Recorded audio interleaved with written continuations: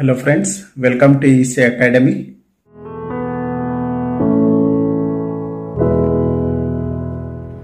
In this lecture, let us understand amplitude modulation in time domain representation. First, let us define the amplitude modulation.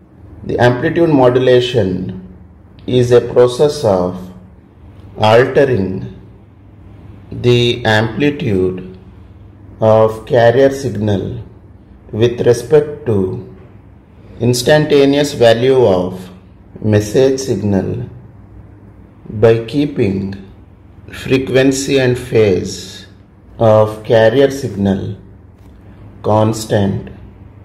So we can define amplitude modulation as a process of altering the amplitude of a carrier signal with respect to instantaneous value of message signal by keeping frequency and phase of carrier signal constant.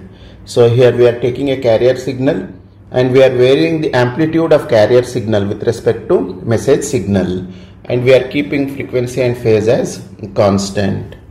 Mathematically, message signal is given as m of t is equal to am cos 2 pi fmt. Let us call this as equation number 1. Here am is the amplitude of message signal and fm is the frequency of the message signal.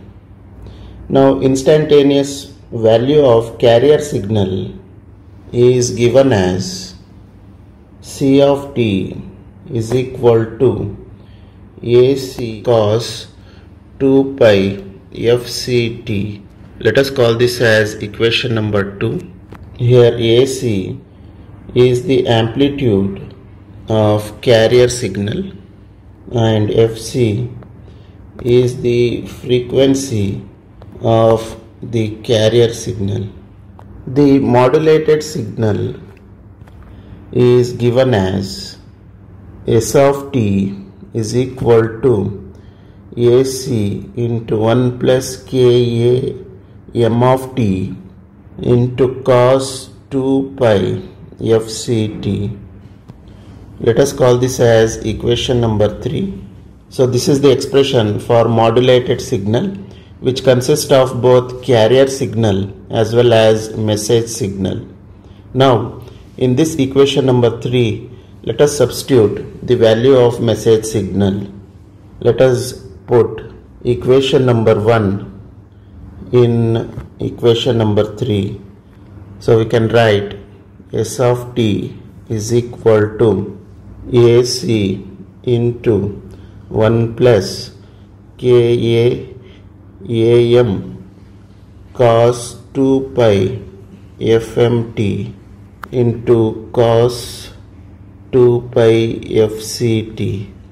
Here Ka am, we can write it as a new term which is mu, which is the modulation index.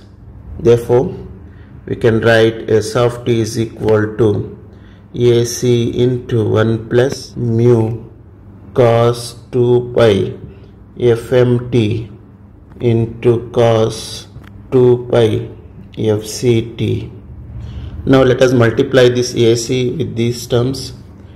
So we can write the expression as S of t is equal to AC plus mu AC cos 2 pi fmt into cos 2 pi fct. Now let us multiply this cos term with these terms. So we can write S of t is equal to AC cos 2 pi fct plus mu AC cos 2 pi fct into cos 2 pi fmt. Let us call this as equation number 4. In this equation we are having two cos terms which are multiplied. That's why we can use the formula cos A cos B is equal to 1 by 2 into cos A minus B plus cos A plus B. Using this formula, we can write equation 4 AC cos 2 pi FCT plus mu AC by 2 cos 2 pi into FC minus FM plus mu AC by 2 cos 2 pi into FC plus FM. This is nothing but S of t.